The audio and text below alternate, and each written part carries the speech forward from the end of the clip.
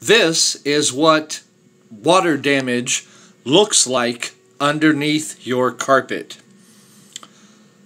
What happens is that the water allows mold and mildew to begin to grow.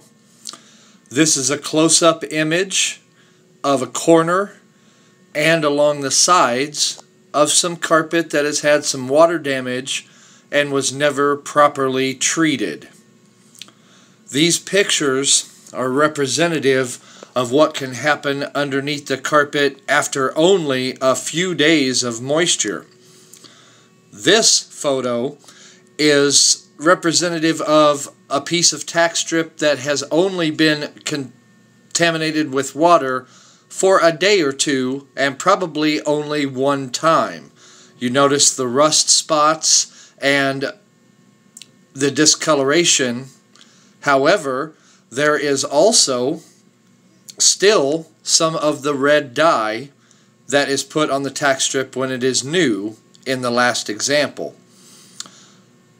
This shows that the tack strip will need treating after a flood situation because things can happen. Now this is the backing of a piece of carpet that was wet for a long time, and you see that the organic paper that is on the seam tape has begun to grow some discoloration and having some problems. The backing of this carpet is also having problems because it too is a natural fiber.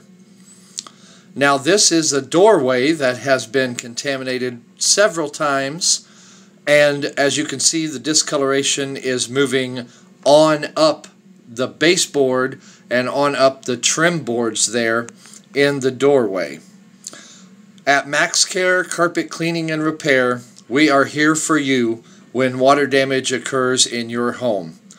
Call us at 817-2540. You can also visit our website at www.maxcaremark.com. Thank you so much for your attention.